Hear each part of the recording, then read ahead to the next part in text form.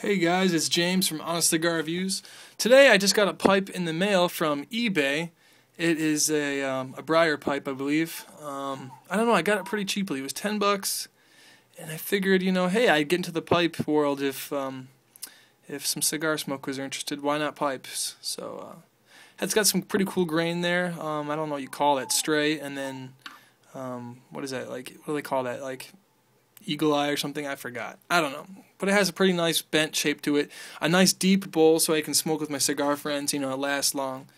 So that's what I got. $10, that'll get you a pretty decent pipe, it seems like. I don't know. But I also need some suggestions on what to smoke. I'm not, I don't know anything about pipes really, so give me some suggestions, guys, some aromatics, maybe some English tobaccos. Let me know, and I'll see you later.